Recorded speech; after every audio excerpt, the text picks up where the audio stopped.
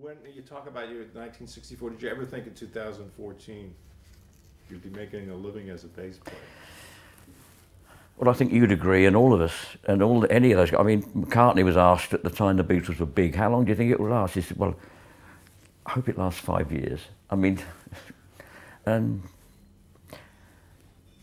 it's just a wonderful synthesis of great music I mean, we've got a great new song that Rod's written. We're recording it now. It's called New York, and it's all about, it's not autobiographical, it's about the Zombies getting off the plane in New York in 1964 to do the Murray the K show at the Brooklyn Fox. And it's all about them. I walked into your city streets and walked into a dream. Took me to the Brooklyn Fox. It's all in the lyrics. So their dream, you know, they were nowhere as big as the Beatles, but they, you know, they were living that dream. We still are. It's just unbelievable. That's going to be on a brand new album. It's called New York. It's all about touring the States and the magic of it all. And we still go back, like we did Central Park last year, and sold out. Brilliant.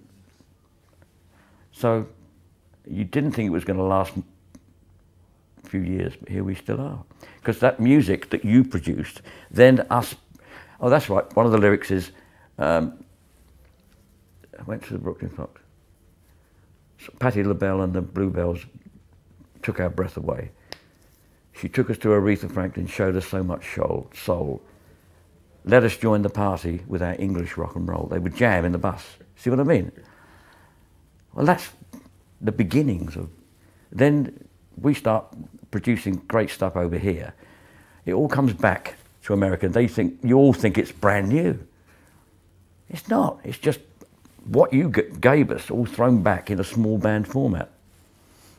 And it's still progressing. I think it's gone beyond state of the art now. Everything's been done, in my opinion, but I think that's why it's lasted so long. It's the classical music of its time.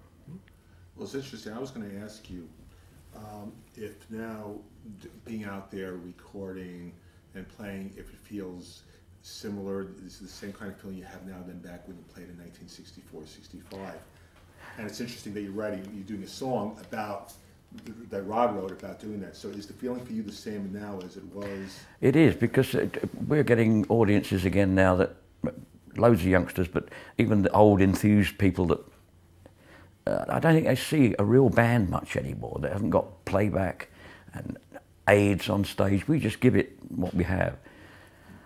And we're recording like we used to again. You know, we've all been through the Pro Tools and stuff like that.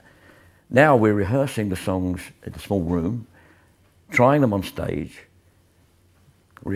recording them like that.